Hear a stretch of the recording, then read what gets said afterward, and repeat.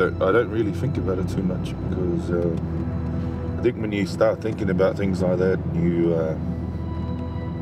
it starts playing things on your mind. I think when it starts getting tough, that's when I start thinking about my two boys. My two boys and my wife, and then it sort of gives me a bit of reality again and wanting to live a bit longer. So it's tough though, because for 6 hours, 4 to 6 hours, you're stuck to this machine. But I guess it's better than the other option, which isn't really an option. This is part and parcel of what I have to do to live. Can't change anything. I can only just hope and just do the things that I can control. And this is one thing I can sort of control.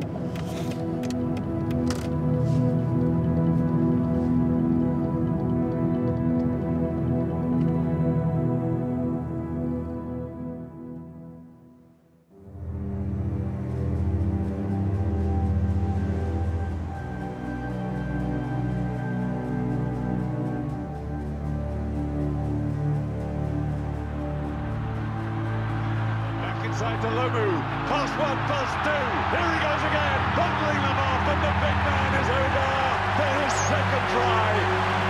What can you say really with the ball in hand? He's just unstoppable, isn't he? He is unstoppable.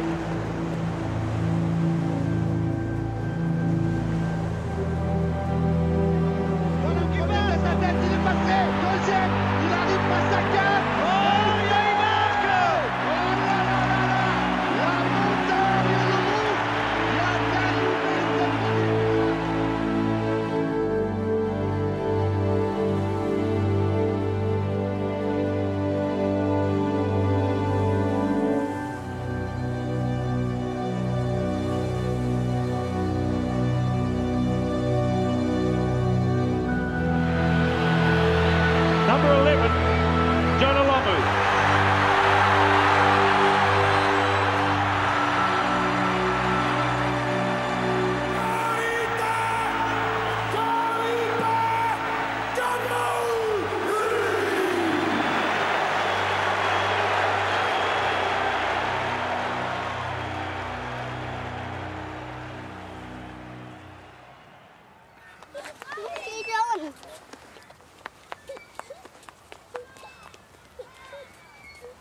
You ready?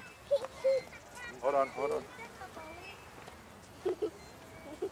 Okay, feet up on there. This is significant for a lot of us who are friends and close friends with Danny Sakona. This is where we lost him, and he died here.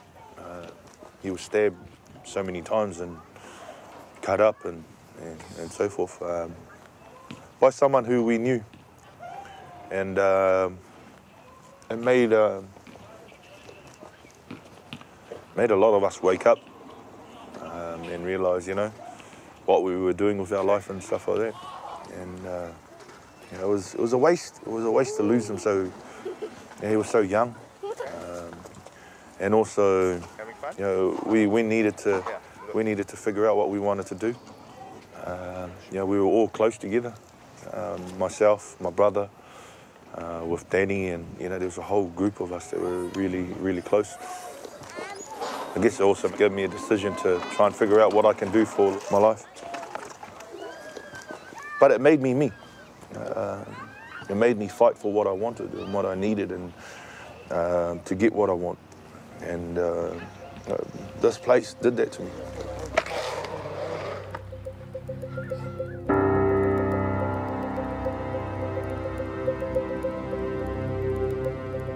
When you come from the streets, and you come from South Auckland, and you come from Mangere, or Otara, or Papatoe, Rewa, you name it, when you're in the streets, you deal with the streets, and you got street rules.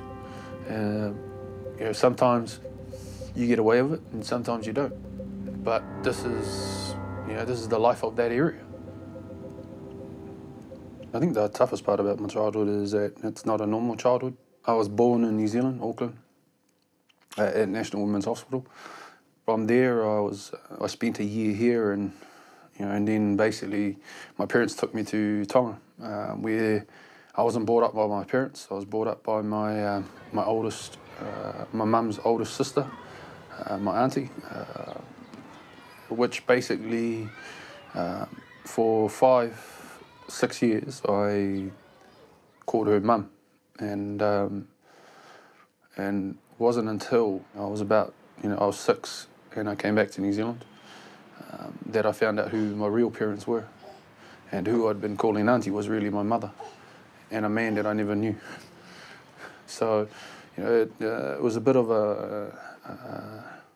an uprooting and a bit of a rude awakening and a bit of a change, a huge change in terms of where I grew up and where I, when I was a youngster, running around bare feet, didn't care whether I had a top on or not, and living off the land, to being in the concrete jungle of Auckland City, of South Auckland.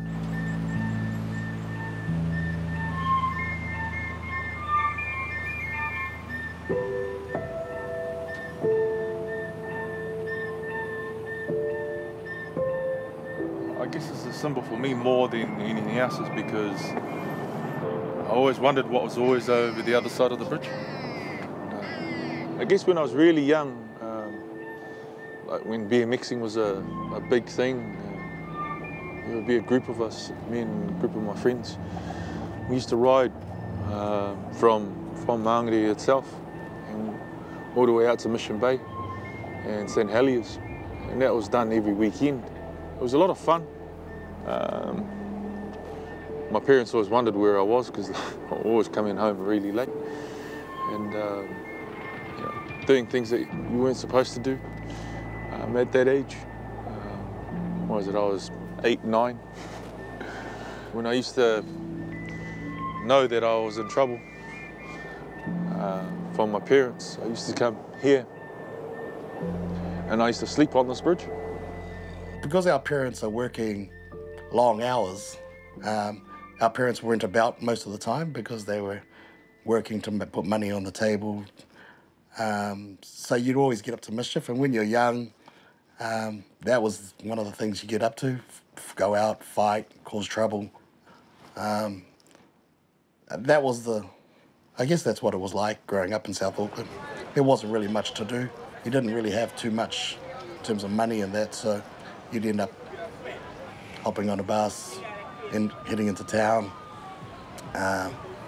or grabbing alcohol and that and causing a bit of trouble.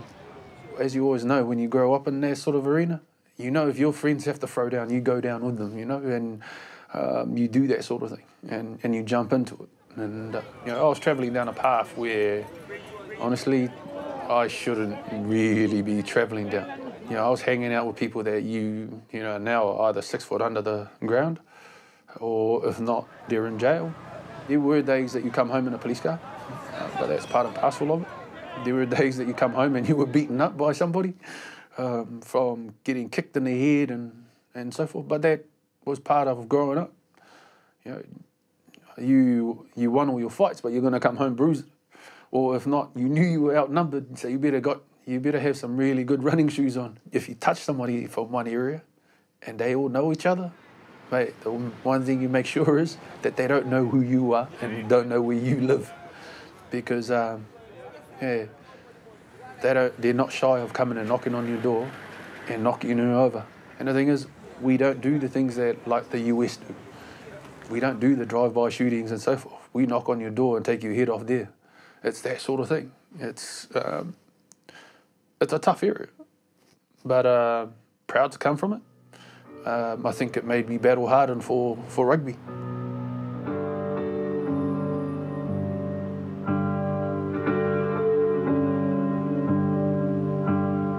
The ferocity of the attack in the Otara shopping mall stunned and disquieted the people of South Auckland.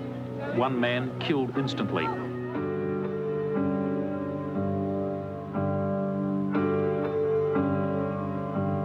When you have relatives that die violently, in ways that you cannot comprehend.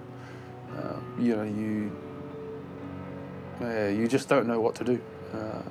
But at that time, you know, there was a rift between you know, in the Polynesian community, and the thing was misidentity, wrong place at the wrong time, and the thing was he ended up getting decapitated, got his head cut off, and you know, this is not cool.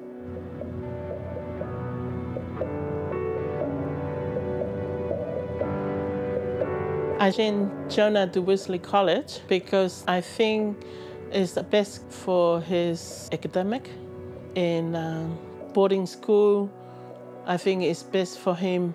Is far from some other children, not to go on the street. That's what I wish for him.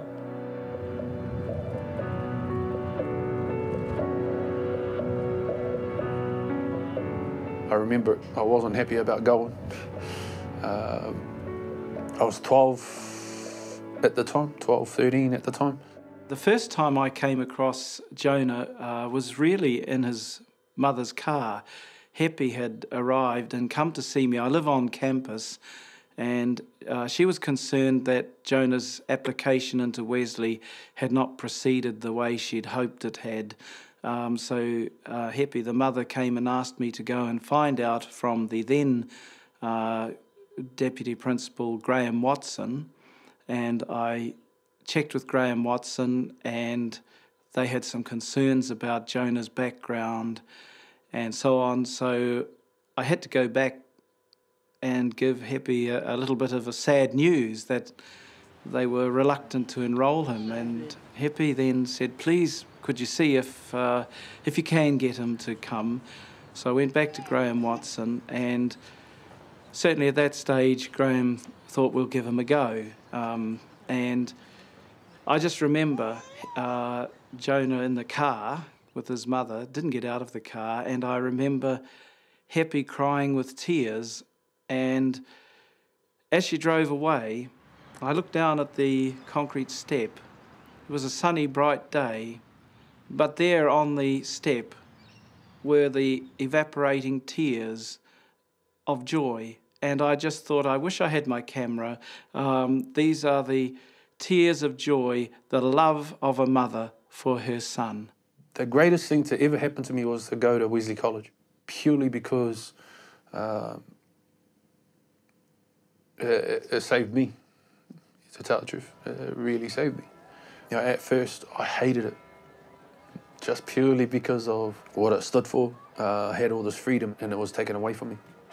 But when I sort of got into Wesley College life, you felt a sense of belonging, a sense of pride in your uniform, your clothes, and the first bell will go at 6, and basically you're up, make your bed, uniform on, and then you're out and you're doing your chores before 8 o'clock. 8 o'clock bell goes, and it's time for you to be at breakfast. And by the time you finish breakfast, it's like everybody into chapel. So, you know, it was an old military-style school. I firmly believe that, you know, especially the Tongans, they send their children to the school because of the Christian faith. Because in the island, everybody belonged to a denomination. Until they came to New Zealand, they seemed to drift away from all of those disciplines in life. And I think they find Wesley as a place to send their boys in here.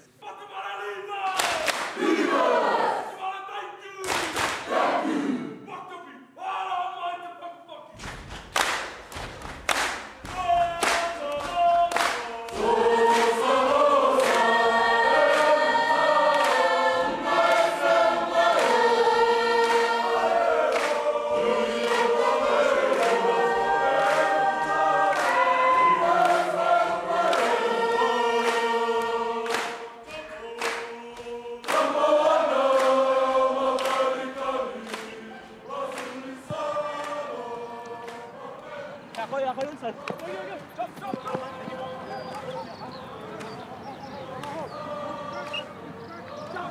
Wesley College was an interesting time. I found it difficult because, you know, I was a troubled child when I first started. My first year, it was just, it was a living hell in the sense of, you know, you tried things on, you were doing things that you shouldn't be doing. When I realised that my parents would not be able to sustain paying that the whole time, and I got kicked out of school as well. I was very fortunate at the time that the deputy principal of the school discovered that I had a really big vertical jump. I first noticed Jonah on the athletics field in February of his first year at school, and he was noticeable because he was winning all his races and was a standout athlete during that day. I used to be the timekeeper, and I would stand at the 100-metre finish line ready to take the stopwatch, and there is nothing scarier than seeing this monster of a boy hurling himself at you. He had a funny sort of a lope when he ran. It was an incredible sight, and you just thought, I'm not going to get in the way of this man. One day I went to Wesley College, and there was a young guy there who was pretty solid that he wasn't a rugby player, he was a league player. He just played league, you know. But he would spin the ball on his finger and back heel it and catch it around his shoulder, and, you know, so he was sort of trying to impress, like, look at me, but I'm not going to play rugby, I'm a leaguey. I approached the deputy principal of the day, who was the first 15 coach, and I said, look, I know he's only going to be a year 10 student next year, but you really do need to give him a trial. He come up and he said, oh, hey, you want to trial out for rugby? And the interesting thing about it was that my line was, man, rugby, never played it. People say you must have spotted talent. A blind man would have spotted Jonah Lomu a talent, so there was no cleverness in that. So he had a trial, and he made the first 15 as a lock, which is pretty unusual because most boys at 14 or 15 don't have the coordination or the strength or to actually be in the first 15. Yeah, I made the first 15 in fourth form at the time and still now, which is still the youngest first 15 member. By the end of that, I'd had a national title my first year at first 15. I started learning about rugby and I realised I was getting better at the game. But what I didn't tell anybody else was I was playing league and I was playing outside of the school and playing inside the school. I was playing in Auckland for Mount Wellington with my cousins and so forth, and they were picking me up without the school knowing. But also at the same time, I was playing for the school. So I'll play in the morning, play in the afternoon. Well, the thing was, you did your schooling in the mornings, and then you did your sport in the afternoon. The thing was, I wasn't going to this school in the morning. I was going and playing rugby in the morning. And this went on for quite a while. And it wasn't until a letter got sent to the school that I was selected for the Auckland team. And the school wrote back and said, you must have the wrong Jonah because he's at boarding school and he doesn't leave these grounds. And when they traced it back, then they realised that it was. And then my parents got called in and so forth. But it was just me. I think it was the part of me from growing up in South Auckland and the loyalty to your friends and your relatives and so forth. Yeah. I think we got a problem, tell them evacuate. The animals escaped, they made it at the gate. Hey, now we constantly killing and getting shots that they be missing. Illegal found and fishing and they added a vision. He never listened to the ones that told him different. Cause they the definition of the ones who never win it. They telling him you made it, he know that ain't the case. Surely there must be more, this must only be a taste. So he be going hard, oh so hard. Tell me what a universe will be with no stars. Probably like New Zealand will be without me. Trying to start your car when you ain't even got the keys. And I'm looking for a reason. Tell me why I shouldn't take the soul and run and do what other brothers couldn't. I be dropping my shoulders so nobody can bump me. Till they consider me one of the best in the country. I'm pumping. I guess the biggest thing for me with this bridge and stuff is that this is where I get away. you know, just get out here and dream and think about things. But man, when I used to get angry, it was all driven at my dad more than anything else. At times he was the best dad that he could be. It was just when he drank. It's when me and him disagree. He was quite violent when he was drunk. I guess the toughest part is that, you know, Mum was always there to protect the kids, and Dad got angry and so forth, wanted to bash us. She'll get in the way, and she'll, you know, she'll get beaten up quite badly sometimes, you know. And that's tough to take. Yeah, just built up a lot of things inside me.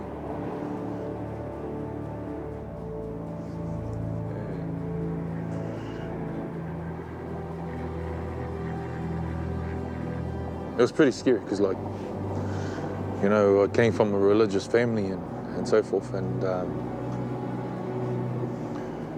when I didn't listen to my dad and I rebelled against him, you know, he said that, you know, God himself will punish me, and punish me badly, and that I was going against him. But yeah, that was tough to swallow. That was hard. You know, I wasn't just physically scarred from a lot of things, but I was also, you know, the mental games that he played spiritually, really. That was tough.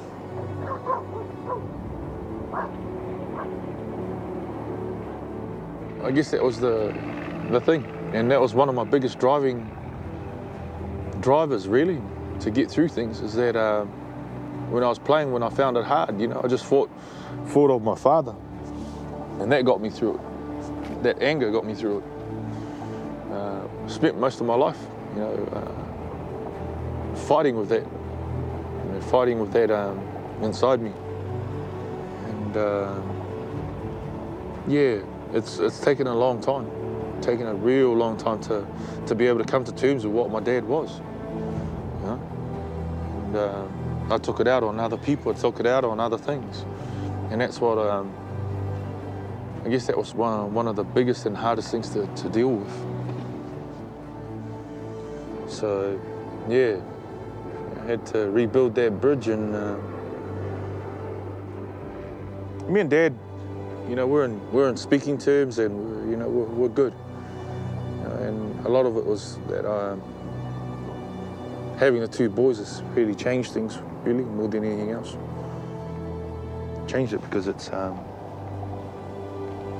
know, I want my sons to know their grandfather before he leaves this planet, and whatever the issues are between me and my dad shouldn't be issues for my two sons.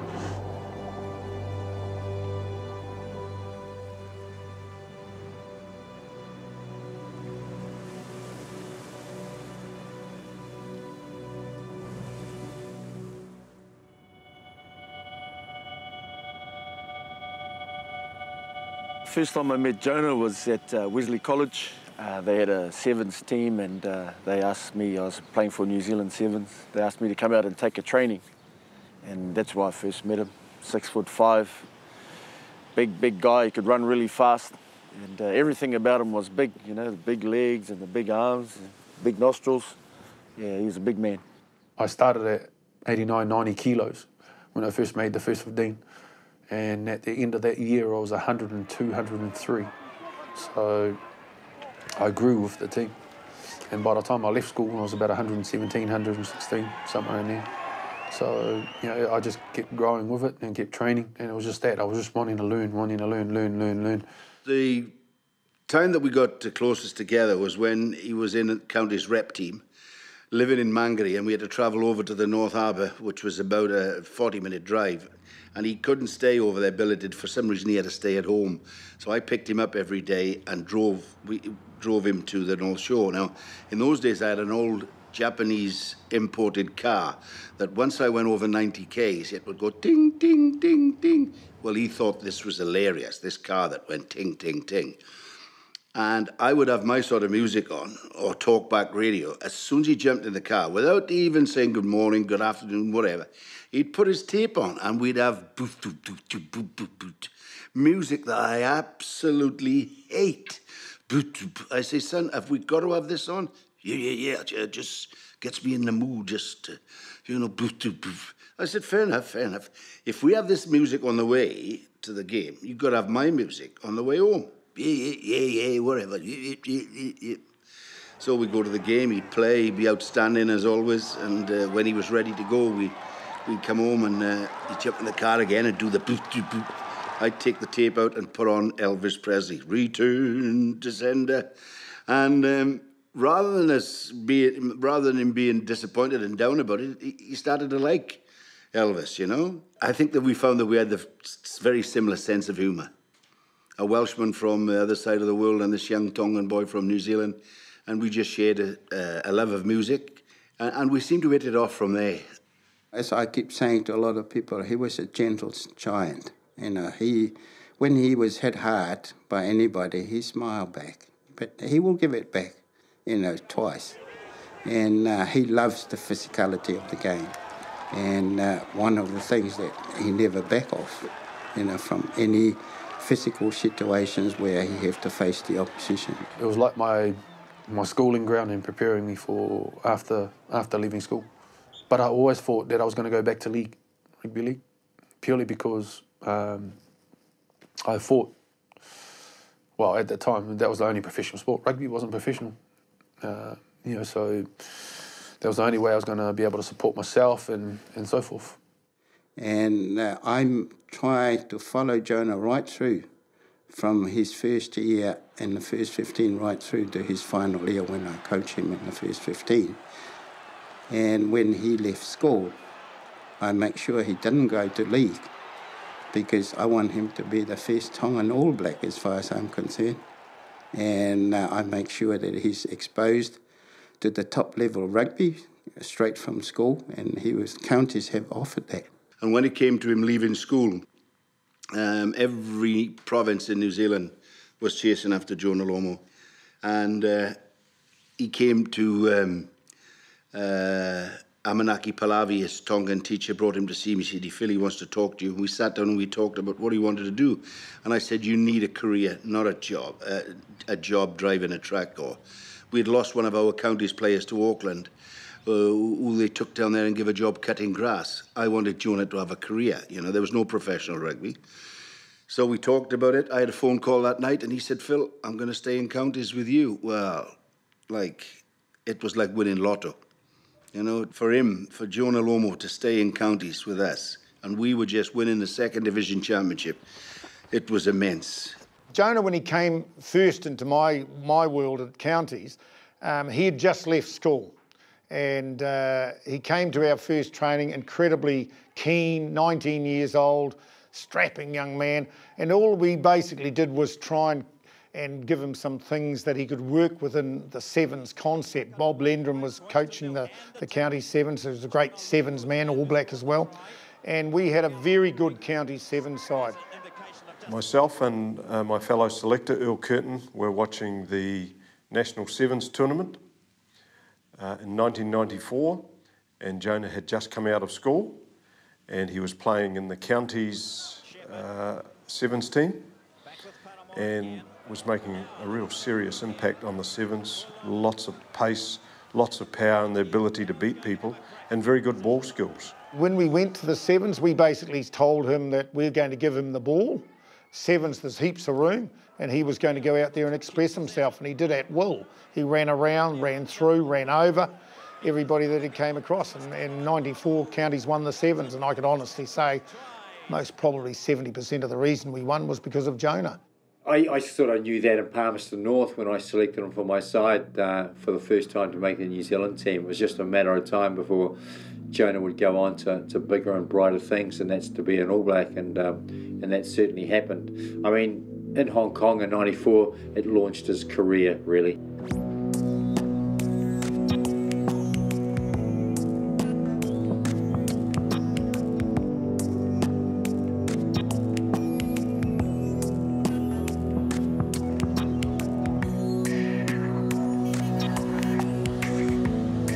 arrived there, and I remember looking up, and I was going, far out, I'm in Hong Kong. Yeah, fantastic city, stays alive all night long. I'm about to play for my country. Eric Rusher was our captain at the time. We arrived at the grounds and we started looking at things, and you could feel the atmosphere. It's what really drove me to want to be an All Black after playing that tournament. When you've got someone like Jonah Lomu in your team, the important thing is, particularly around set piece, you want to give him the ball. You don't want to take the ball away from him. And because in the game of sevens, it allows you to express yourself. And by jingoes, did Jonah express himself in the game of seven. So New Zealand using Seymour, Lomu and Rush as their forwards. Le plus marrant, c'est vrai que je joue face à lui. Il jouait pilier et moi je jouais talonneur. Et on voit ce colosse, donc 2 mètres, je sais pas, 120 kilos, et qui était déjà le Lomu qu'on a vu un peu plus tard avec les Blacks, à traverser le terrain tout seul, les cannes, le raffut, le cadrage des bords, la puissance, enfin déjà un extraterrestre. I remember he made his debut in the Hong Kong Sevens, and I have an elder brother called Graham who lives in Australia. He comes on the phone to me, he says, "You will not believe this kid called Lomu. He is fantastic." There were some young boys, all very fast players, but none were as quick as him. In 15s, I can run and hide. You know, I can run behind 14 guys, they can defend. When I see Jonah, I run away. I don't want to stay on that side. But in sevens, you have to be somewhere. You'll meet Jonah, definitely. Whether you cannot run away. Whether you run away, it's got to be 5. 6, you are in front. That's what I did. I was trying to run away from Jonah. In the end, I have to tackle him once. I was like closing my eyes and he hit me like I flew from Australia to New Zealand. It was really difficult to play with him in sevens. Fiji are out. Australia and New Zealand are in. Well, the impression started well before the final. It was pretty much a single man demolition job. He was just toying. It was like boys playing men when they were actually defending him. He was able to drag at least 2 to sometimes 3 defenders to make a tackle on him. And he'd either sometimes break those tackles or he'd be able to get his hands free because he has very good ball skills for sevens and he'd get an offload. He was unstoppable. So trying to tackle him one-on-one was very, very difficult. And plus, he ran like the wind and very, very agile for a big man. So he was like the incredible package. He went to Hong Kong, come back and he said to me, Laurie Mayne have approached me to play on the wing. And I said, and he said, I don't know much about playing on the wing. I said, no, this is you've got people that you can ring. I'll ring people that, to give you advice how to play on the wing. He came in 1994 and clearly struggled a little bit positionally. I was a little surprised that he went to the All Blacks so early, because remembering in the 15s game he was a number 8. In the 7s game you can play in any position for someone like Jonah, so it's easier to make that transformation into a winger at that age. In the game of 15s at the international level, and when you're playing the French, you're playing against some of the best backlines in the world, he got exposed. Here come the All Blacks, led out by the captain Sean Fitzpatrick, and Philippe Saint-Andre leads out the French team. Jonah Lomu, the youngest All Black ever, 19 years and 45 days old. And then you had to question, was it too early? And I personally think perhaps it was a year too early, but because he made a complete change from a number 8 into an international winger, and it's pretty difficult to make that change in such a short space of time. Which is the first time ever that we've lost to France and New Zealand a series. And unfortunately, Jonah was playing against some of the best wingers in world rugby. And for a player that was starting out his career, it was a very difficult initiation, but one that was going to prove to be very beneficial going forward. C'était la première fois qu'on découvrait un joueur atypique, vraiment une deuxième ligne, voire une troisième ligne qui jouait 3 quarts, mais qui était puissant, qui était vite, qui était capable de te faire un cadrage débordement, qui était capable de te rentrer dedans, donc tu n'étais jamais sûr de rien, mais qui avait quelques lacunes aussi en défense, qui n'arrivait pas toujours à se placer, qui avait un problème de disponibilité, donc de replacement, notamment sur les ballons en profondeur. Et finalement, on c'est focaliser un petit peu sur lui. J'ai parlé un peu à Philippe Sella, je lui ai dit écoute, tu vas te servir un peu plus de moi, parce que le phénomène quand même il est pas évident à prendre. Et je pense qu'on a essayé justement de le raisonner plus en matière collective défensivement.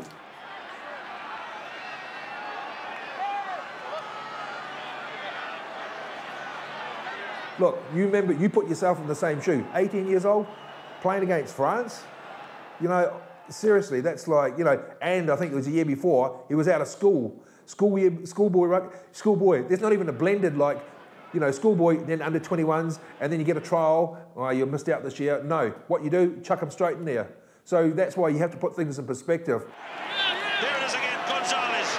Down low. Balassi. Into back. Lower cover.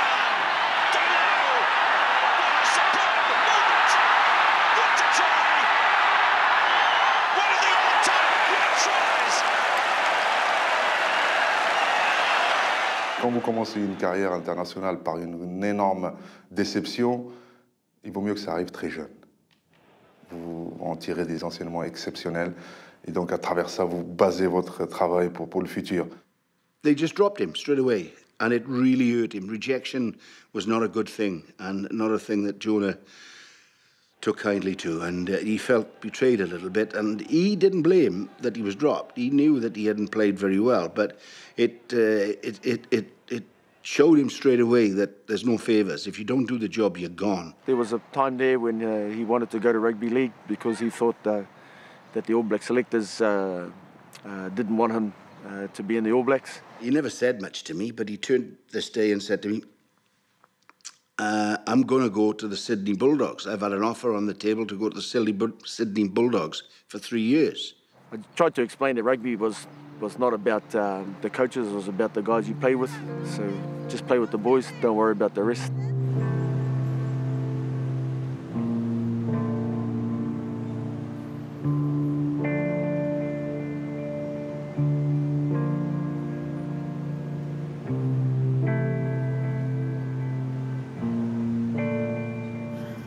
Before the 95 World Cup, this is one of the places where I had to come and run to get fit, to be able to do the things that I needed to do to get into the All Black team. And there was a lot of blood, a lot of swearing and a lot of sweat that was shed here and a lot of tears, but you know, that's part and parcel of what we had to do.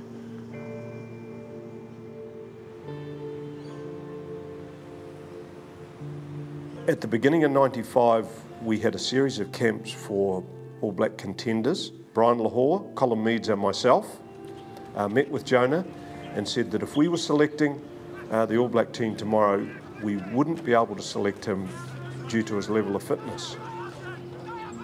We trained really hard in '95. We trained harder than anyone, and probably the person that found it hardest and probably wanted to do as well as anyone was Jonah Lomu. There were 20 150-metre runs in this at hot as hell Taupo, and we had to do them repetitively.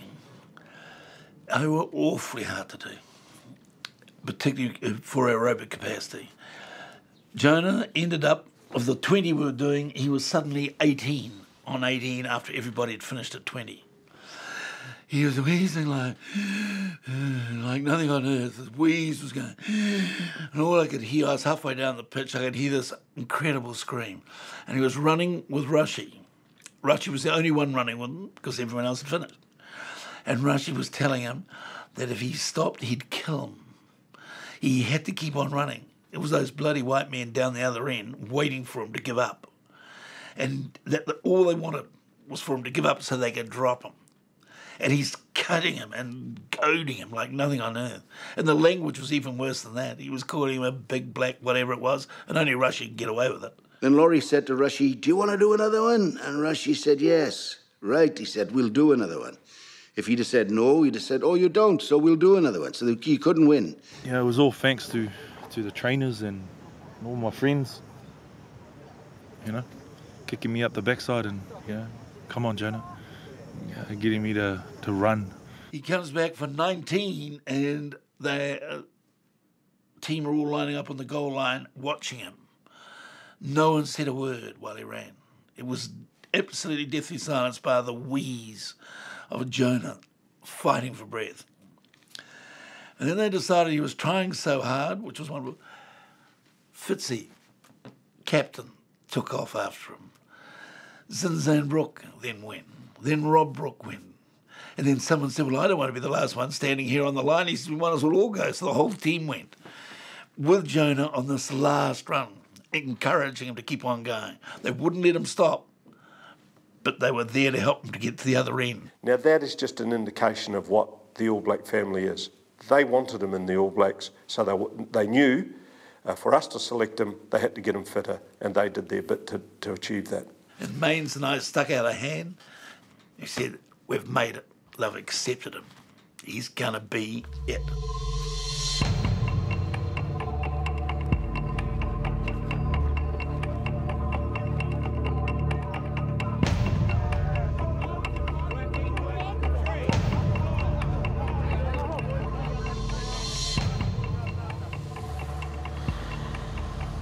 Now, at the end of those camps, he still wasn't fit enough, and we allowed him to be selected for the New Zealand Sevens.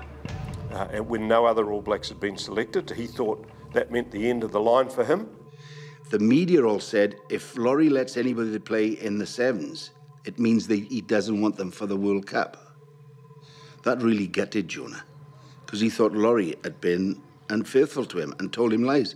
And Laurie hadn't. Laurie'd been straight all along the line. But Jonah took it as rejection again, that the only reason he's in the Sevens is he ain't wanted for the 15. We wanted Jonah for two reasons to work under Gordon Titchens. One, he would get him an awful lot fitter, because Sevens is a game that Jonah loved. He's handling the ball a lot, so he's going to work a lot harder at it. And two, Gordon was also a very, very good skills coach.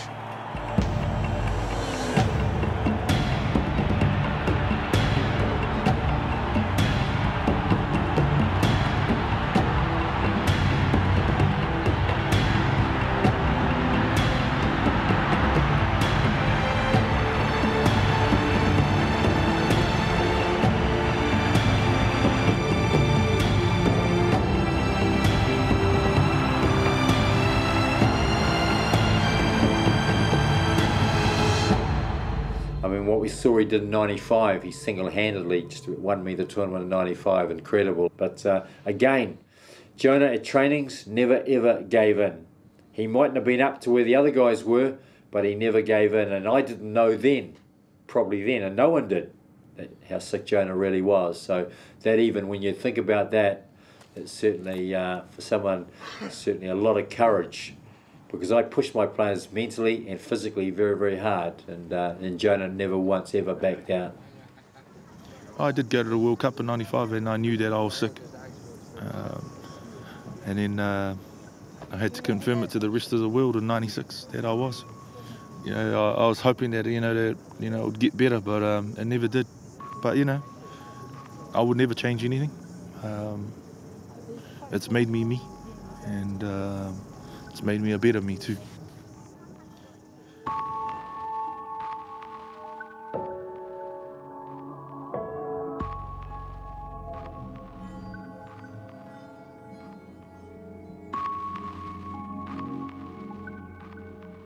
The key thing for me was that I didn't want my doctors telling the coaches, because one of two things could happen, is that the coach goes, oh, well, if he's sick, then we don't want him in the team. Because the last thing we want is him being a hindrance on the boys. And also, I wanted to make the team on my merits. Not because of they feel sorry for me or anything like that. So, I had to make sacrifices, huge sacrifices.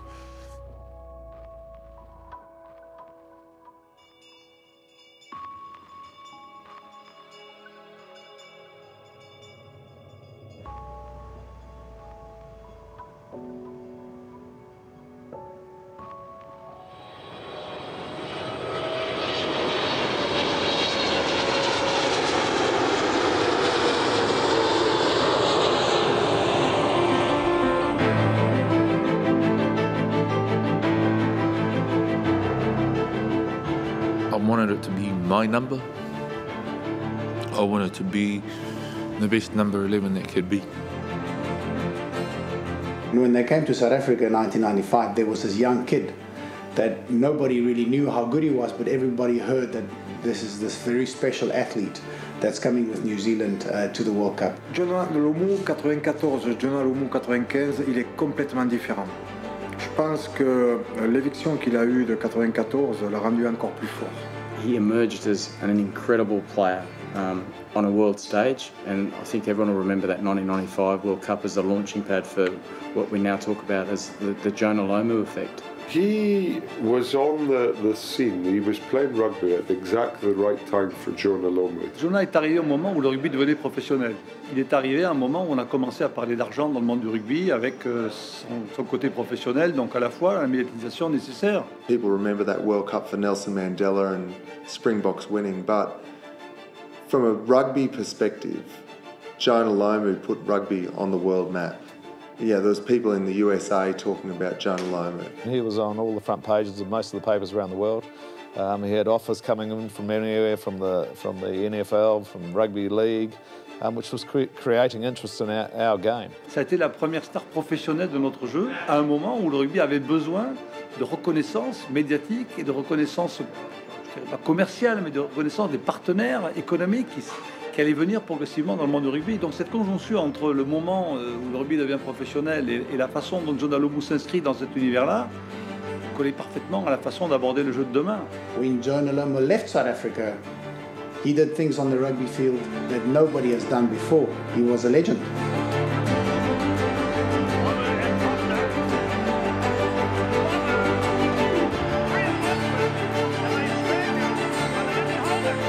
Kicked away to Lomu!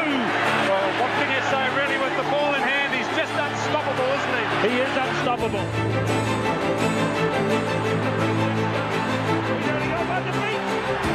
They've gathered again. I don't believe this. He's got it up the Kronfeld. That is stunning. When I ran out onto the field, I always thought to myself I was the best player in my position. And whoever was coming up against me, didn't matter who they were, didn't care where they came from and so forth. I was going to dominate, whether if it was with speed, and if they matched me for that, then they had to deal with me physically.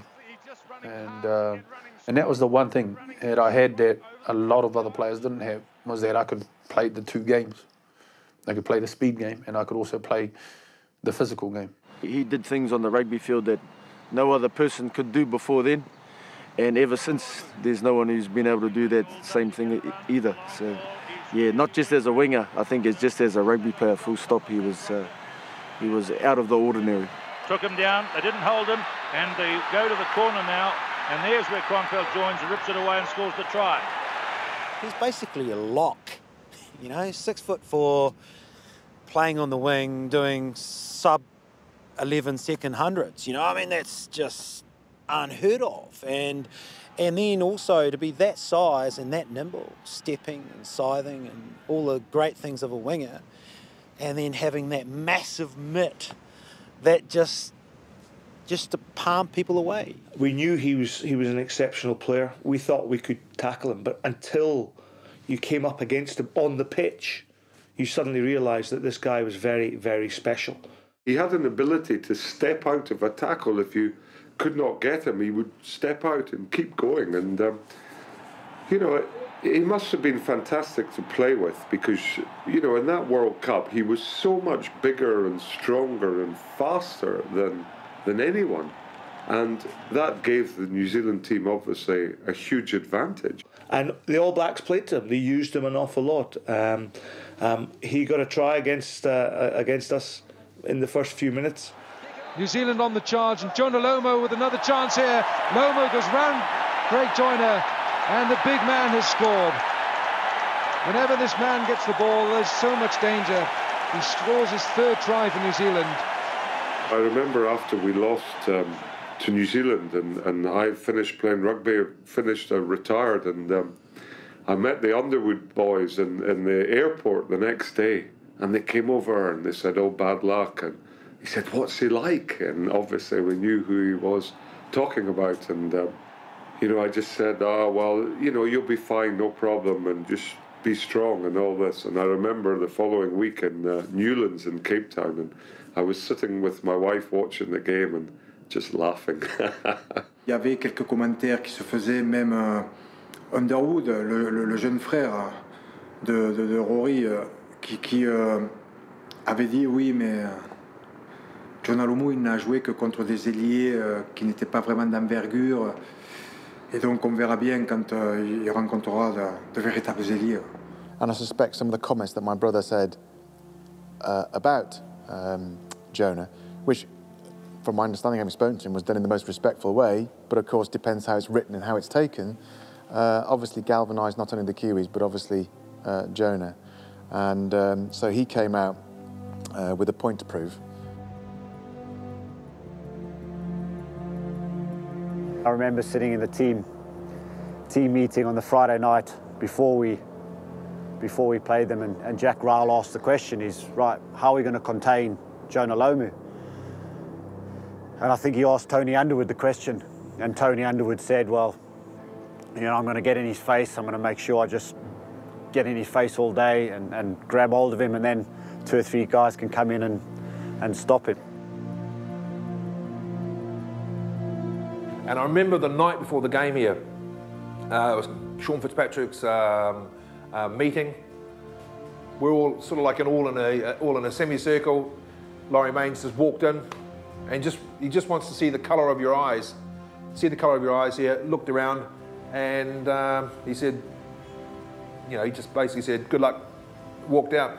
Sean Fitzpatrick sort of took over. He said, "Look, I just want to, you know, it's a big game for us. Semi-final, playing England."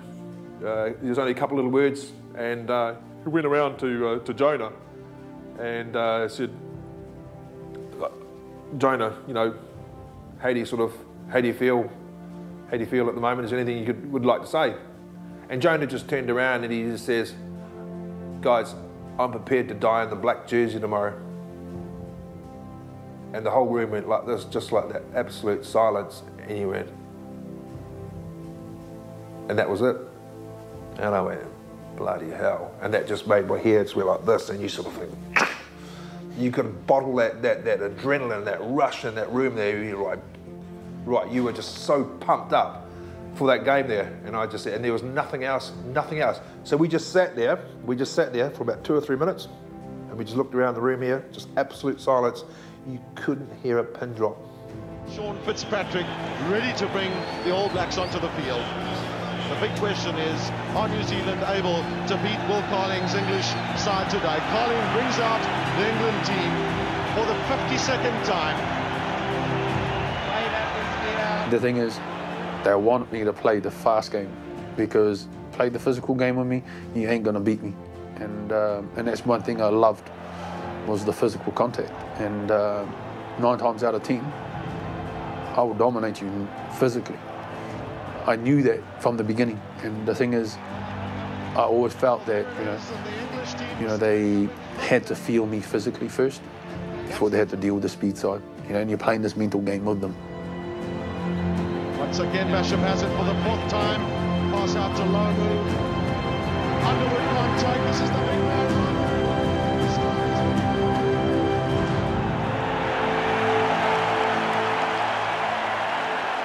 Tony Underwood steps in conveniently, ball goes over the top, bounces into Jonah's hand. Jonah then takes the outside break.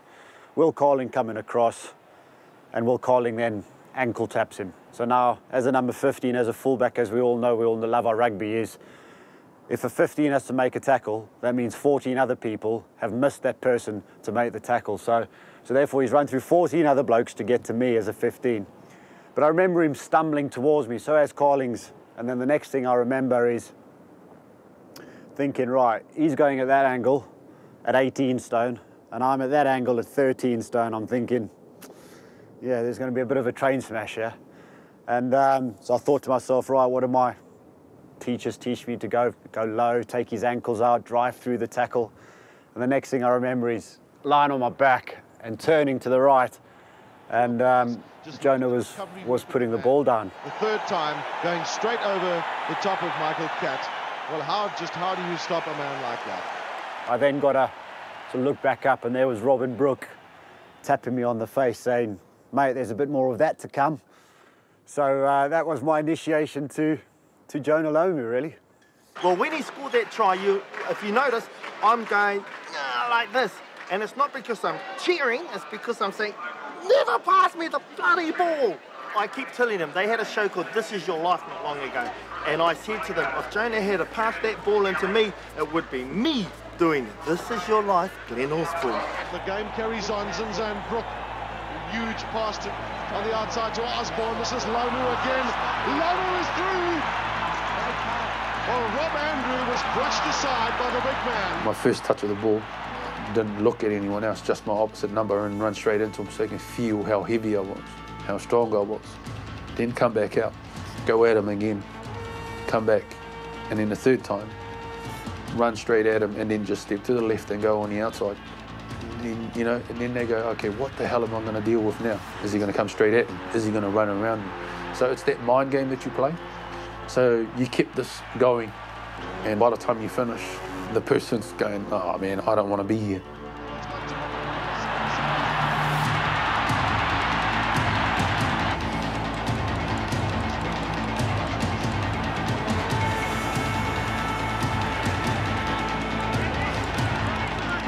You try and play in the semi-final of the World Cup to qualify for the final, and you try and do that, and in 20 minutes, you see it all blown away.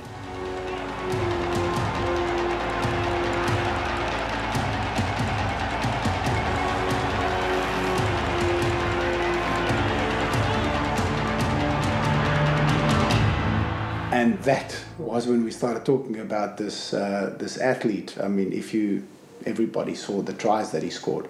That was the first time people, okay, now what do we do?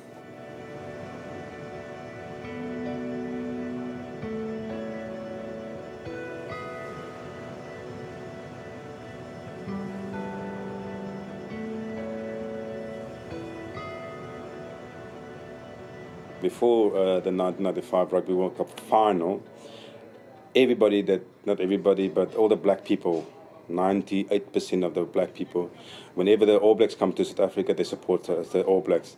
And here, Jonah Lomu is a black guy, also playing for the All Blacks on the left wing, playing in a final against the Springboks.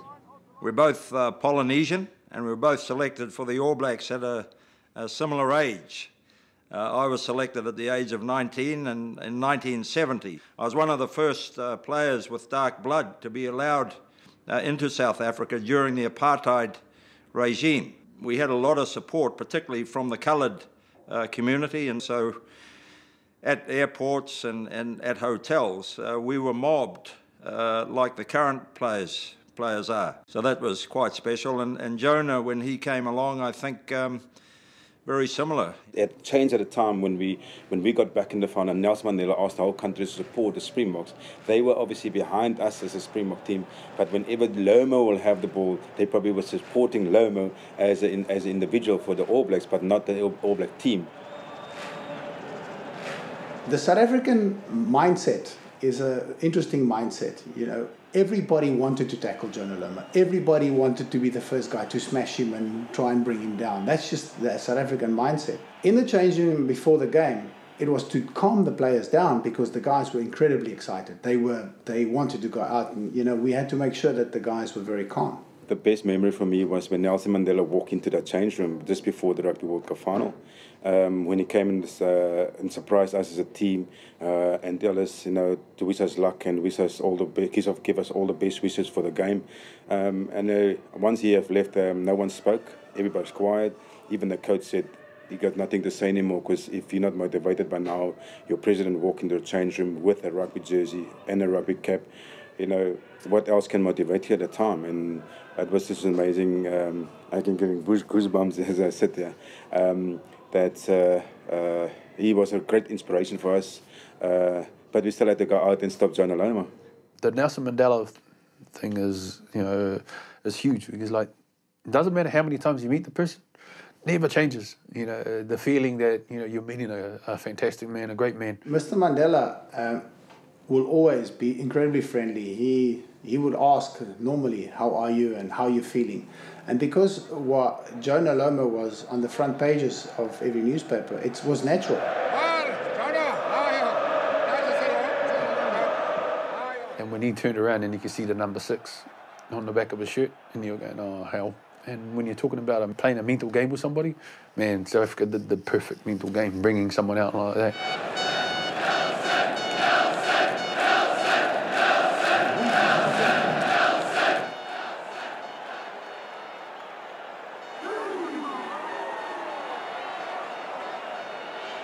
And when the All Blacks did the haka, Jonah Lomu was getting closer and closer to James Small.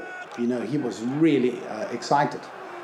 And what happened is Kobus Visa, our lock, he sort of broke away and he went to stand in front of Jonah Lomu as if to say, you've got to run over me first before you get to James. And that epitomized the team spirit in the South African team. Good jump from Ian Jones, beautifully taken by the New Zealander. And Lomu straight through the middle, breaks one tackle. The pass. James Small did a fantastic job cutting Jonah off to come inside. You know, if Jonah got space, he's so quick, he's so strong, he's so angry, it's very difficult to stop him. But if you can get him into traffic, you know, that was always the idea.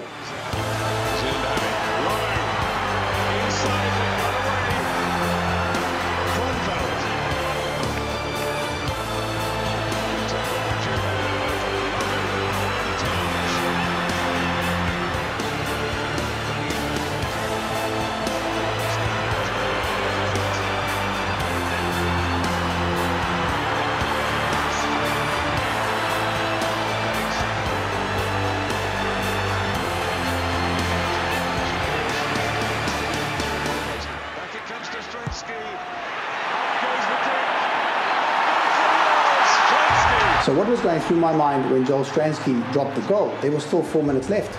So what was going through my mind is catch the restart, make sure we get into their half, make sure we keep them calm, because a guy like Jonah Lomu can score a try from inside his 22. So the whole thought process for me as a captain was, okay guys, we need to catch a restart. We need to consolidate, we need to get into their half, we need to start playing again. Because it's never over until the final whistle blows, then it's over.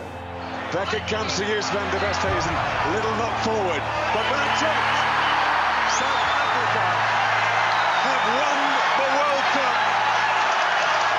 having been back in international rugby for less than 3 years and having not taken part in the first two. It hurts losing that game, but to see how World Rugby brought a country together. A man like Nelson Mandela and also Francois Pienaar, you know, the combined of the Springboks and the nation because of what the Springboks stood for before and what it stands for now. Watching the vehicle of the Springboks now, growing that nation, showing that pride, has changed a whole lot of things, and it's fantastic to see. And where rugby has grown from '95 to what it is now is fantastic. Of course we understood the politics in South Africa. Of course we understood what it would mean to do well for the country. We never in our wildest dreams, never ever, could have imagined the effect that rugby had on South Africa.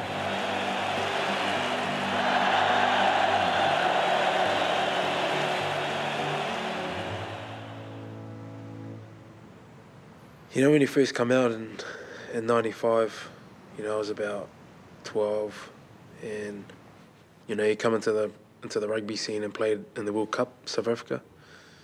You know, there was this big brown Polynesian guy, you know, on the wing, and that kind of, you know, inspired most of us, you know, kids. It certainly inspired myself.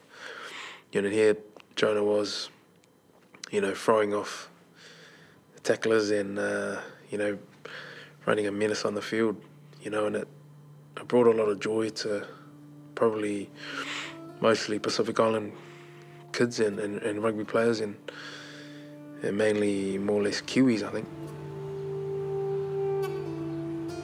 I think that, yeah, all Polynesian boys are very, very humble at making it into the All Blacks, and they're very shy, you know, shy race. and Jonah's no exception in saying, you know, he was a very humble person, and just making it into the All Blacks, it's a huge achievement for a young boy, you know, from where he come from. And if I look back to the era that I played in, I think one of the iconic players that I looked up to was Brian Williams. The thing that characterises Jonah is that he's a very modest man. He was always very respectful, and he never put himself on a pedestal. He was a worldwide star when I coached him, but he was always such a pleasant guy, pleasant player to deal with. So he's a very special person as well as a special rugby player. I think that's what I really appreciate of Jonah most, is that he, you know, when you take away everything else, the superstar, you know, the super athlete, you know, the rich and famous part of who he is, what I love about Jonah is that he's always had this really soft heart.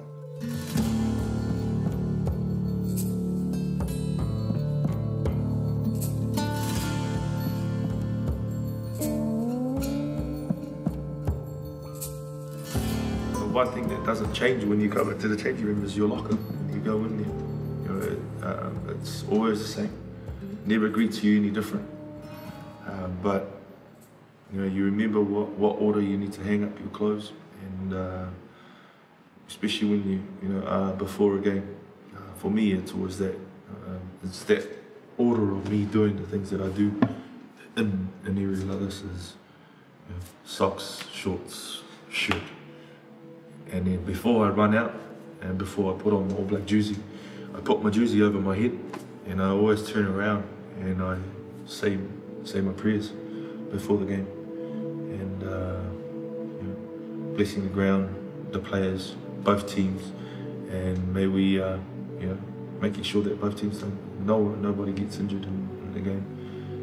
It's not about winning; it's about just making sure that the guys are protected well out there on the field, and making sure that, you know, that we have a good, safe game. And then I get up after I said amen, put my shirt on, and then it's game on.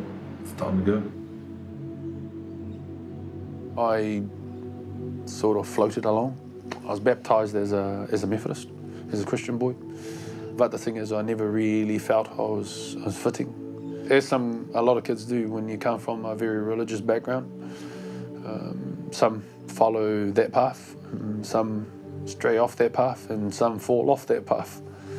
For me, I fell off it, well off it. And then it wasn't until later on, and I started thinking more about religion. Finally came down to the Mormon faith. But I think the greatest thing is that my mother said to us was, I don't care what church you go to, it's just as long as you're still praying to God. And I found peace, harmony, and my kids, you know, and this is the way where I believe me and my wife want to make sure that our kids grow up.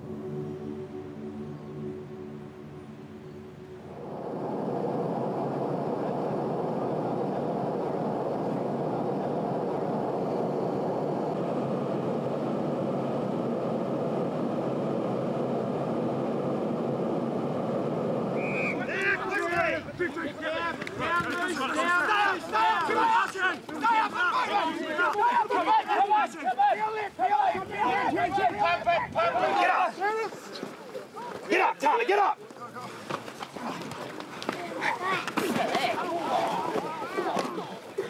Get it back, bro!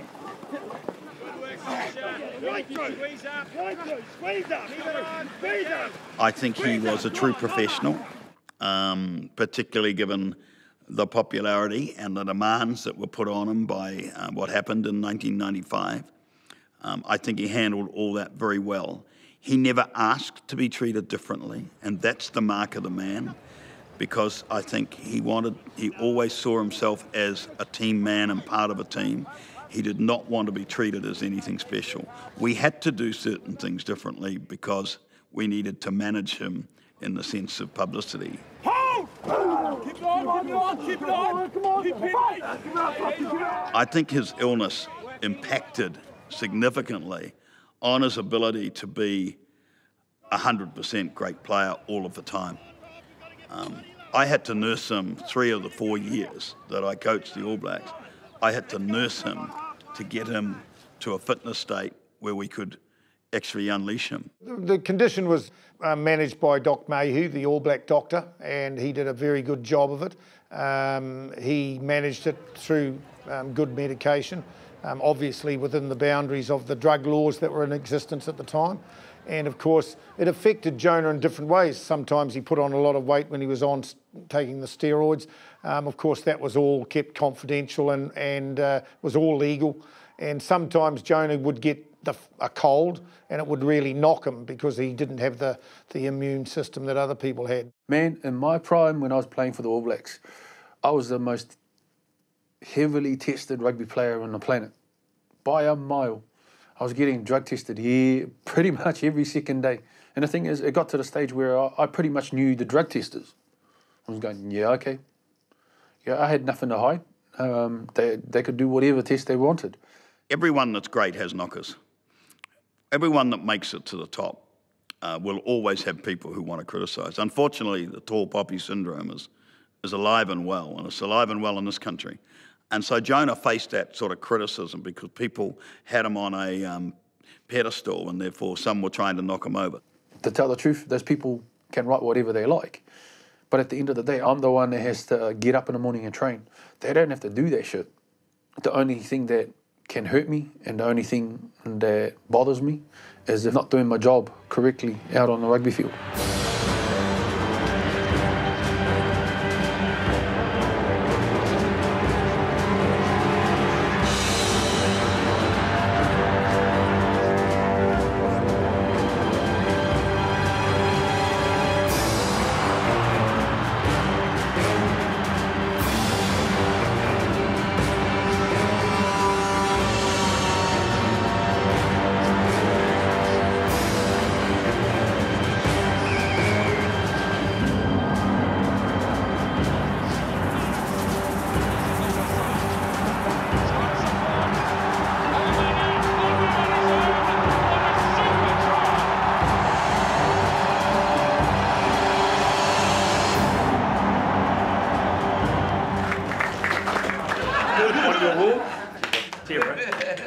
So we'll let him open it.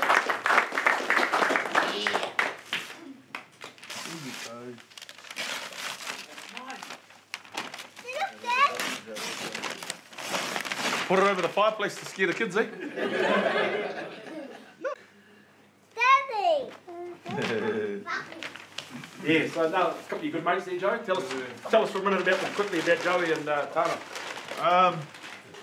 Most probably one of the best centres that ever played the game, old Tana. And Joeli. I guess my good friend Joeli, he was probably the most underestimated winger ever to play the game. Unlucky with the illness to strike him. Same as me. I was fortunate that I got a couple more years on him in terms of playing. But to this day, still the fastest man I've ever seen in boots. But more than that, it's just the friendships that I had with them. It's a lot like with you guys. Thank you for coming and making this day a great day. I just want to make it more, days like this that we can all sort of get together. It doesn't matter where it is, whether if it's on the beach or stuff like that. I just want to make sure that the friends and family don't forget each other. And especially after all how long it's been. And it's great to see you all. I'm just a bit sad Dad's not here with us, but it just makes us want to cherish the days that we have with each other even more. It's been a while, but it's a long time coming, but it's great to see everyone. A very kind man, soft, who changed dramatically when he got on the football field. When you're playing a contact sport like rugby, what happens on the rugby field stays on the field. You pretty much have to be a Jekyll and Hyde sort of thing. The person that you're off the field is who you are. The person you are on the rugby field is a completely different person.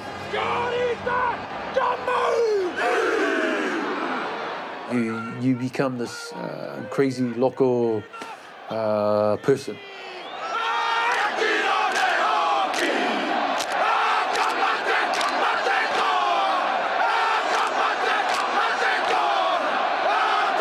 It was a powerful surge of energy and strength, but also at the same time it's learning how to harness that energy, because sometimes you can go over the top and then you forget about the game. So you made sure that you performed it the way it should be performed and the way that the Maori people would be proud of you doing it.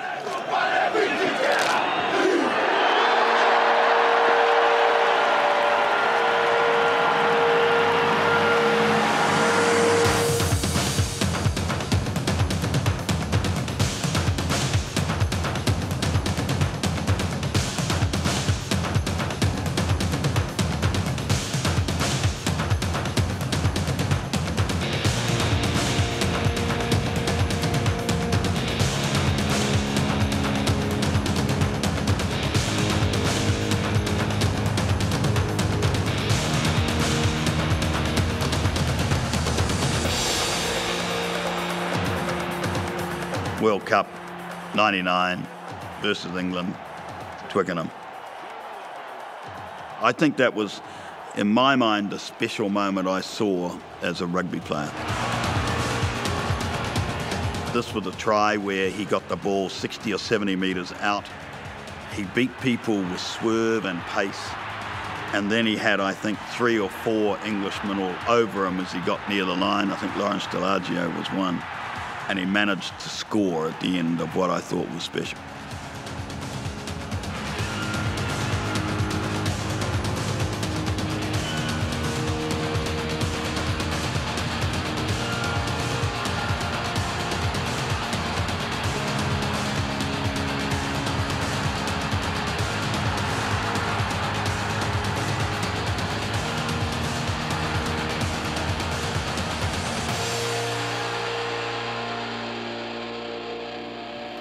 It takes 2 teams to make an amazing game. And France has always been our bogey team. They're always a difficult team to beat. But I guess the history between New Zealand and France is also amazing. J'ai pas souvenir dans ma carrière d'avoir préparé un match en ayant quasi la certitude de le perdre. Parce que l'enjeu du match n'était pas savoir qui allait gagner, qui allait perdre, c'était une évidence, c'était les Blacks. Ils étaient, comme chaque fois, tu vas me dire, les grands favoris, l'arme fatale Jonah Lomu. Enfin voilà, donc il y avait évidemment des joueurs exceptionnels. Et puis surtout, j'ai encore la chair de poule quand je vous l'ai dit, c'est les Blacks. Ouais, quand on joue les Blacks, c'est les matchs que tout rugbyman cherche. Ça change un homme de jouer contre les All Blacks. Je crois que quand tu joues les Blacks, tu as peur. C'est une peur saine, c'est une peur déjà de prendre beaucoup de points, d'être balayé, de ne pas rivaliser physiquement. Donc tous ces paramètres-là, tu ne les maîtrises pas. Et en plus, collectivement, ils se dégageaient beaucoup de force de cette équipe-là. Et puis, ils avaient un atout majeur qui était Lomu, qui pouvait faire basculer un match à n'importe quel moment quand il décidait. Et donc, tous ces paramètres-là réunis font qu'on arrive, on a quand même la trouille grave.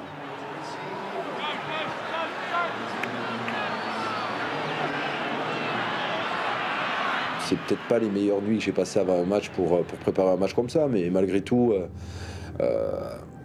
mis à part ce côté un petit peu de crainte, de peur de rencontrer les Blacks et notamment Jonah en face à face, je crois que j'étais déjà très heureux et très fier d'être en demi-finale de Coupe du Monde. Et puis surtout voir les journalistes, tout le monde parier sur ce match-là, etc.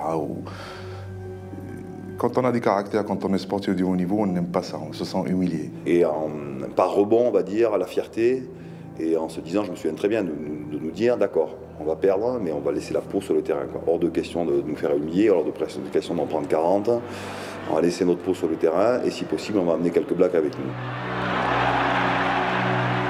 il y avait un phénomène qui était différent des autres. Je dis qui était une vraie plaie, qui était une hantise, mais qui était une hantise pas que de l'ailier, qui était une hantise du numéro 1 au numéro 15. Généralement, quand on joue un joueur, on se dit bon, les gars, ton duel en pilier, c'est costaud, voilà, tu focalises pas. Là, c'est un garçon qui focalisait toute l'équipe. C'est pas rien. Jamais un ailier a focalisé un pilier au talonneur en disant attends, c'est pas mon problème là, moi je m'occupais de devant, j'ai assez à faire. Non, il focalisait tout parce que tout le monde avait compris, je dirais, l'urgence que si on n'était pas ensemble, on pouvait pas l'arrêter.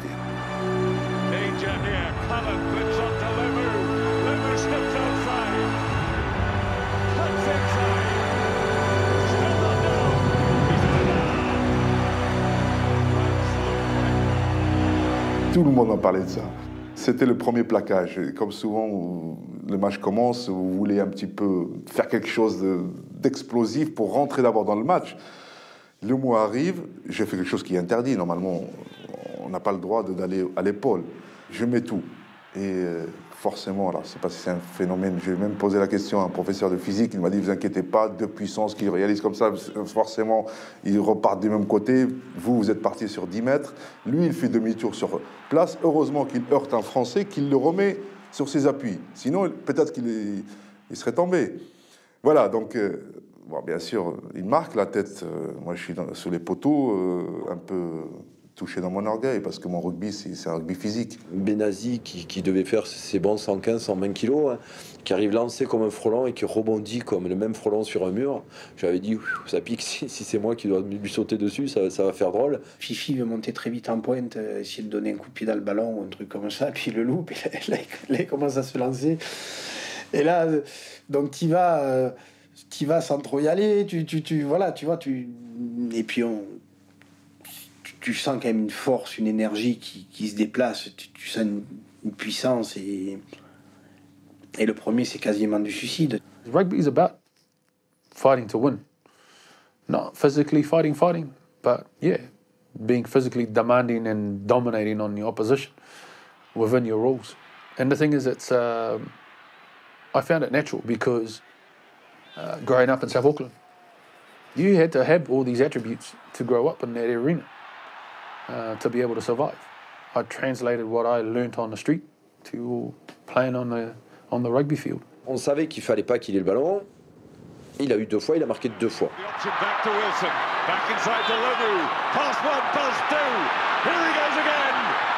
Bundling them off, and the big man is over. Lomu, on savait ce qu'il était susceptible de faire et capable de faire, et puis il l'avait déjà fait. Donc, si tu veux, moralement, ça n'a pas trop affecté l'équipe. Terriers in those rucks at the moment. Dominici, he's going to go in. Dominici. Évidemment, on s'est dit, mais merde, ces mecs sont en train de gamberger, ces mecs sont en train de douter. Toi, petit à petit, un drop de Tito à droite, une pénalité, un essai, une action. La Maison, chipped over and brilliant. Dort is there for the try. When you play a team sport, you've got to be part of a team. And the thing is, you can't be a great player without the other players. And this is the thing you got to learn about rugby, is that it's a selfless game. You have to sacrifice yourself at certain times to create something for someone else. And that's what makes a team. I've never felt that I was above any other player. The thing is, I've always felt that I was always wanted to be the best player in my position, but I never thought I was above anyone else in my team. For us to win, we needed the whole network in our team, the whole synergy to go to win this. Because we know France, they are our bogey team, they are sensational when they play. I don't know how they do it. Do they have 20 cups of teas or 20 coffees? I have no idea. They are a great team. Coup de sifflet final est retenti. Là, j'ai vu 5 en black s'effondrer par terre. C'est l'image qui me reste. C'était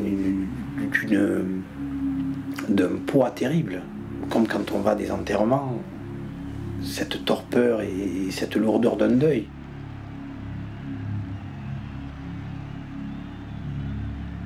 Avec Domi, on est parti échanger nos maillots dans les vestiaires des Blacks. Et il s'est levé, il m'a regardé comme ça. Et il m'a pris les 2 mains comme ça et il m'a congratulé pendant 30 secondes en me tenant les 2 mains, pratiquement les larmes aux yeux. Bravo Philippe, super. For me, definitely 99 World Cup was the worst changing room memory that I could have. But the better team won on the day.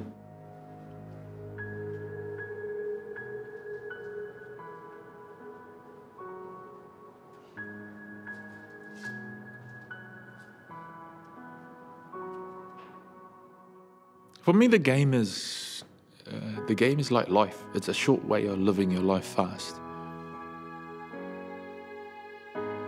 That's part and parcel of what rugby is. You win some, you lose some. Some are more important than the others, but you know, as an All Black, you want to win every game.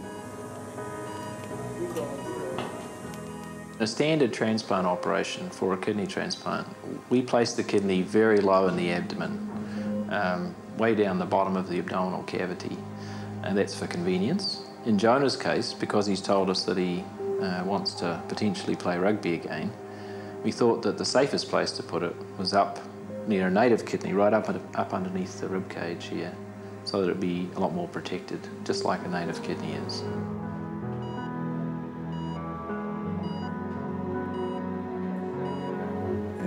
It was one thing that you had to accept as a sportsman, is that you're going to lose and you're going to win sometimes. And I was very fortunate that I won more games than I'd lost.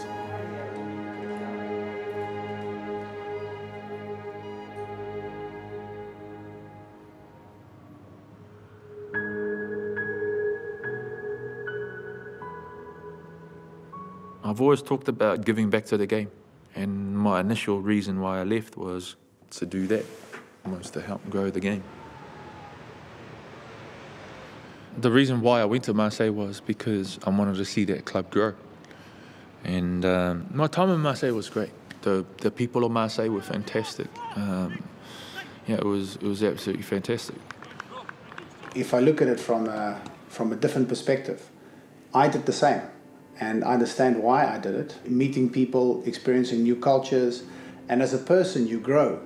So I wasn't surprised when Jonah went to play in France after his career. For me, it wasn't about leaving just because, because of my name and this, that, and so forth. It's just, I left the country because that was an opportunity to do something different. It's not purely for rugby reasons that you go. You love the game, and if we can play rugby until we're 100 years old, we'll keep on playing until we're 100 years old. But the body only has a certain amount of time, and the level of rugby and the physicality of rugby has gone a lot higher. So there comes a time then you have to say, I've got maybe a year, 2 years left in my knees. I want to go and experience something else. And I think this is where some people will judge the different parts of his career, whether his comeback was a success or a failure. At the end of the day, you can only judge it by what he set out to do. And he set out to play rugby again, and he set out to have an impact again. As far as I'm concerned, that's a success.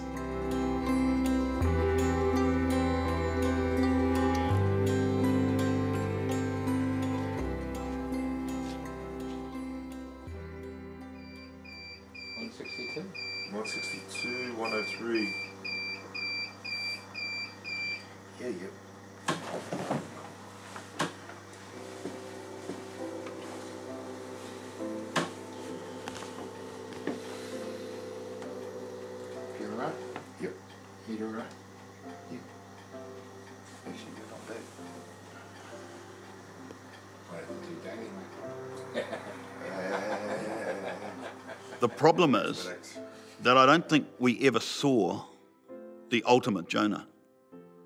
Had we seen the ultimate Jonah, in other words, without illness, without injury to the extent that he was restricted, I think you would have been talking about Jonah in the Roger Federer, Usain Bolt, name the great sportsmen of this world. And I'm sure he would have been one of those names. He's not probably seen that way, particularly here in New Zealand, because probably people saw the weaknesses or the problems that he had in playing the game at times, which now, of course, can be attributed to his illnesses. I think those in Europe would revere him probably more than he's revered in New Zealand. to me, that is a great personal disappointment, because whenever I go overseas, particularly in the times I was around the All Blacks or beyond it, his name was worldwide. I think New Zealand rugby did itself a disservice and the game a disservice by not championing him after he finished playing the game. I think he should have been someone we used as a great role model for the game, and it's tragic that that didn't happen. So, in my eyes, one of the top players that I ever saw. Was he the best? No, because I don't think we saw the best of him.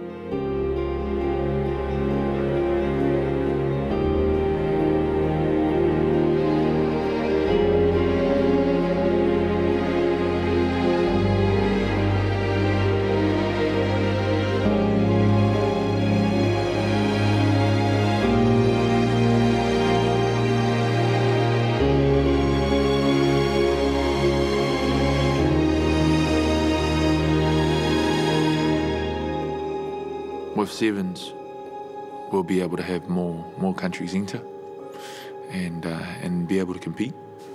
It becomes a level playing field for a lot of teams.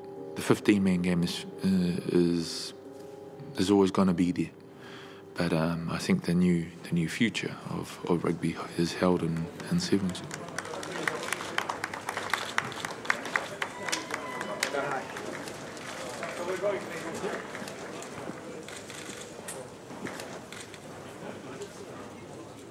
Vous savez, quand on a une ligne, une tribune devant l'ensemble de l'Assemblée Générale du CIO, vous avez 120 personnes dans la salle, tout le monde vous écoute, on délivre un message, mais tout le monde attend la présence de celui qui est derrière moi et qui attend le moment de pouvoir exprimer un message, qui est Jonah Lomu.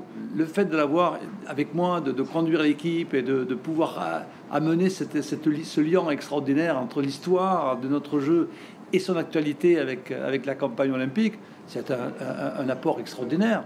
Yes, 81.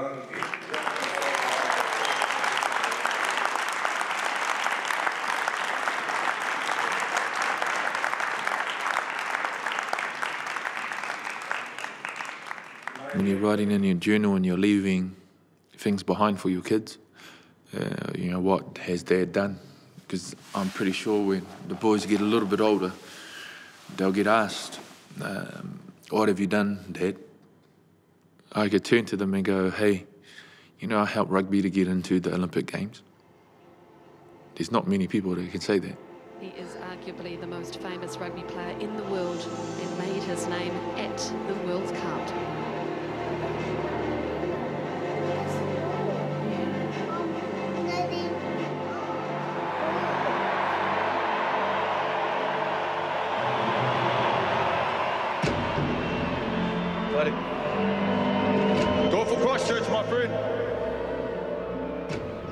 The most recent moment for me that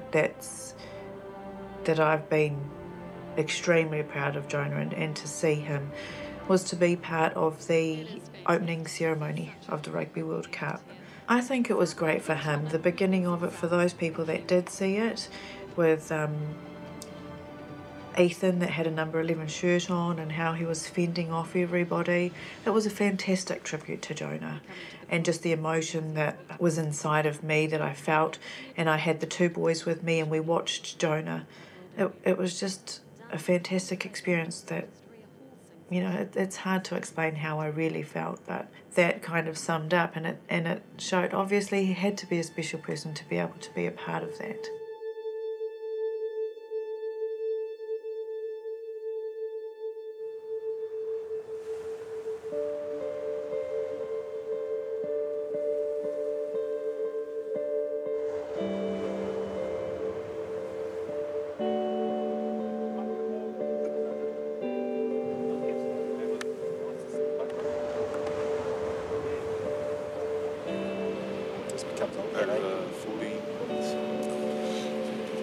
How's the family, man? You got like two boys just over there. Are they your lot? Yeah. What class are they? Good, good. Young one. Oh, that one, the one up the front over there. He all go, eh? Oh yeah.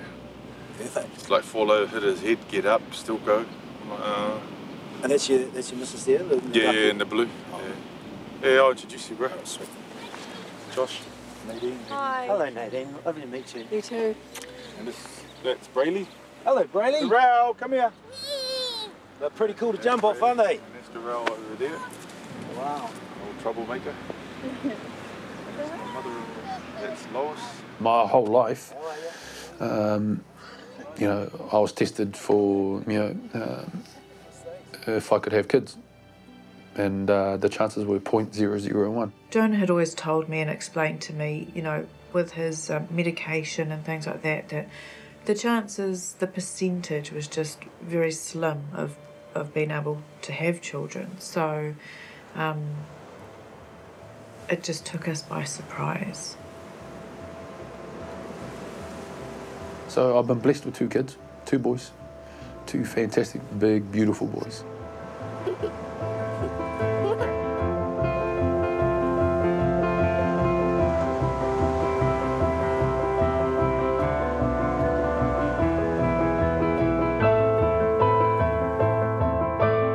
You know what? If I died tomorrow, I'd be an unhappy man in some ways, but also a happy man because I have 2 great sons and a lovely wife. And that is also why it's bittersweet for me if that happened.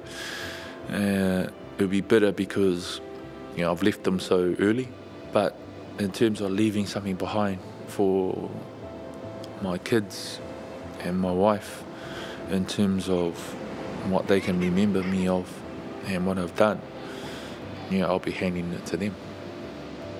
I want them to grow up and have a life not as hard as I grew up, but leave for people and say that at the end of the game,